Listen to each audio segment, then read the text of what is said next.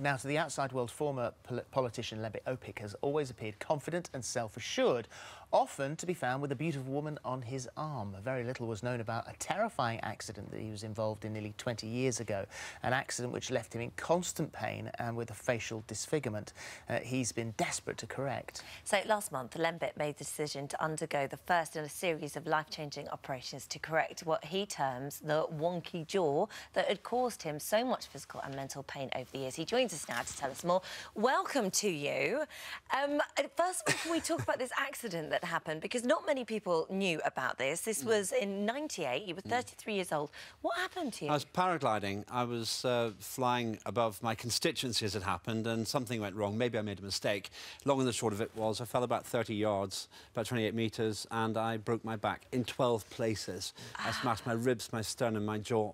But we didn't realise I'd smashed my jaw because I was that close to death. Right. So nothing was done about that. The Royal Shrewsbury Hospital put me together, and then Gabowen Hospital, back hospital. But about a week and a half later, this had set. And I'd always had a slightly wonky face. It made it a lot worse, and I've been living with that for 18 years. So it's got worse over a period of time? Yes. My face was always a bit asymmetrical, to use the technical term, but the way it healed, it became, frankly, a nightmare. You were quite right. Constant pain, not able to eat properly, and my teeth were disintegrating, because only 2 of them were actually meeting.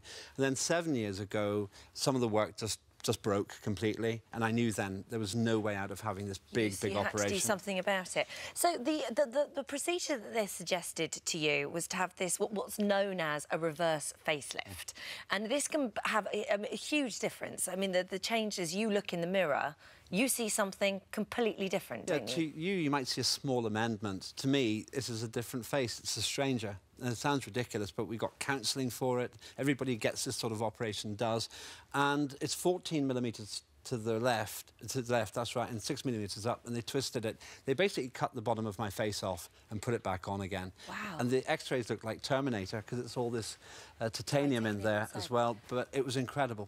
So let's look at this. Look at the, we can see the massive difference. It's extraordinary. Yeah, it really is. Do you know what? I didn't overly notice it to begin with. I know living with it for you, obviously with your teeth disintegrating and all that sort of stuff, but I didn't overly... It's only when you see it like that and you can see the difference. It's side by side when you really notice it, and my friends really notice it. I'm seeing my mum for the first time today, and I'm sure she'll notice it too. There's one more op to go, but it feels so different. For the first time in my life, I got a straight face, even though I did try to be a comedian at one point. Well, you joked that you wanted to come out looking like George Clooney,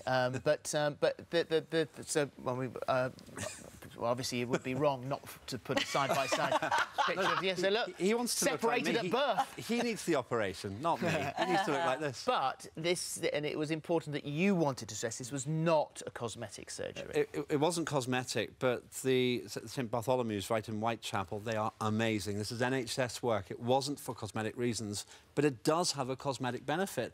I'm not going to lie, I've always been quite shy. You wouldn't think so, but I have been quite bashful and shy, partly because I knew my face was asymmetric. Now, it is life-changing. I can see the impact this can have for children who really just don't want to go out. The people at the hospital, Dr. Sharma, my consultant, said that this really can make or break a person's entire life. But emotionally, for you, this has had an extraordinary effect as well. It seemed to, like, everything seemed to come out. Once you had the procedure done, it's like you were holding on to something after the accident. That's absolutely true. The first thing that happened, there's a wonderful lady, recovery nurse called Natalie Poole. When I came round, she was holding my hand, making sure I was all right. So lots of disgusting things happened as you're coming around in terms of blood and so on.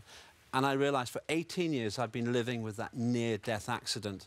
I remember how I felt at the time when my then-girlfriend Sam was sitting in just the same way she was. And I said to her I loved her, and I thought that might be the last thing I ever say to anybody. Right. So I'd carried 18 years of that near-death experience with me, and it did come out, and I cried. I cried my eyes out. And, you know, I feel more open emotionally now. I don't know if I feel different to you. Well, you were very open with our team when they talked to you about our chat today, because you said that although you're recovering on your own and you are lonely. I am. It's solitary. Initially, I had great friends staying, looking after me and so on, but I've been on my own most nights. It's still sore. I can't move my face in certain ways when I'm asleep. Every morning I go through a long pain ritual. But, you know, it's given me space to think. I'm 50 now. I feel like I've been given a second life. Partly it is cosmetic, perhaps because I feel more confident about being Yeah. symmetrical. Even if that sounds superficial, it's just the truth. I'm not going to lie about it. But also the fact that we've got a health system that can go to all of this trouble. This must cost tens of thousands of pounds. I can eat again, and I'll be able to eat solid food. Not yet, but in a few weeks' time. And I can also think about the future without constant pain in my face. Maybe the memory of the accident will change from something very raw to something about which I'm grateful. And another operation to come. Another operation to come and 2 more years of reconstruction, so it'll be half a decade in all.